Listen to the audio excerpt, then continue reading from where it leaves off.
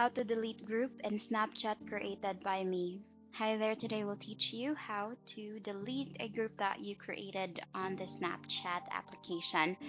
First, open the application and click on the chat menu on the bottom. And from there, you need to click on the group that you created and click on the group profile that's on the upper part of the screen, and then under members you need to press and hold each member and remove them one by one from the group. Once all of the members have been deleted or removed, you need to click on the upper right corner, the three dots option. When you click on it, you need to go ahead and click on leave group.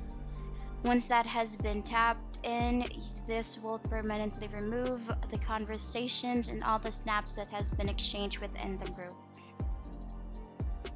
And that's it. All of the information about the group has now been deleted permanently on the account. That's it for today's video. Thank you so much for watching. Bye!